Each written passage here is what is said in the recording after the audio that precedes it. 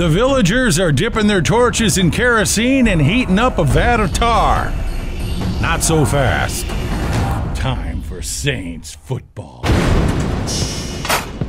It's time to talk Saints football with the one and only Stephen Wiley. Ugly. That's all I can say. It was ugly. Hi, I'm Steve Wiley. Welcome to 70 Seconds of Saints. It was hard sitting in the Superdome last Sunday afternoon, but I'm going to tell you something.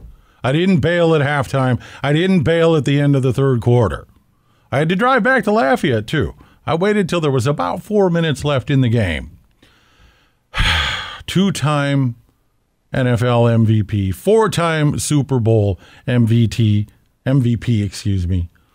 Tom Brady just flat torched us. That's all there is to it. Okay, that's it. We're not going to discuss that any further. Moving on.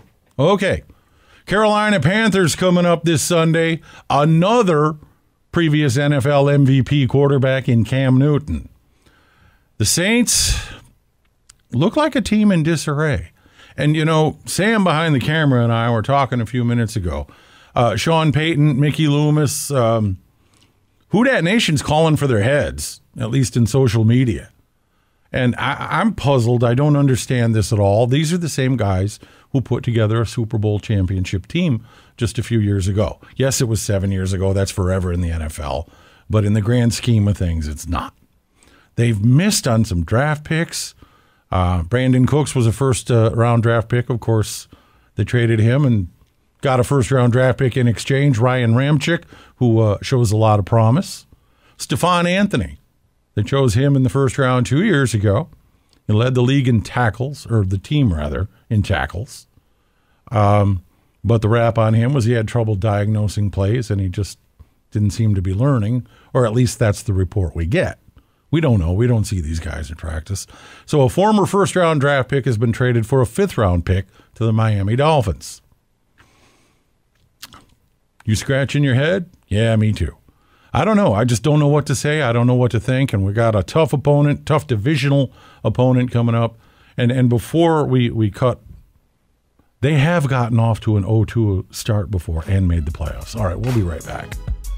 And now it's time for Steve Wiley's Pick of the Week. All right, during that quick little break, I was informed that Cam Newton is actually questionable for the game.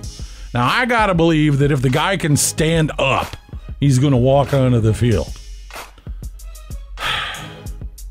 People have been saying the Saints offense has been too conservative. Why aren't they throwing the ball downfield? Well, you can't protect the quarterback. You can't do that. So, what's going to happen Sunday? I gotta shoot you straight. I'm not optimistic. I can't sit here with a straight face and predict the Saints are going to win on Sunday. I'm sorry. But don't give up the ship. There's still a long way to go. I'm Steve Wiley. Thank you for joining us for 70 Seconds of Saints.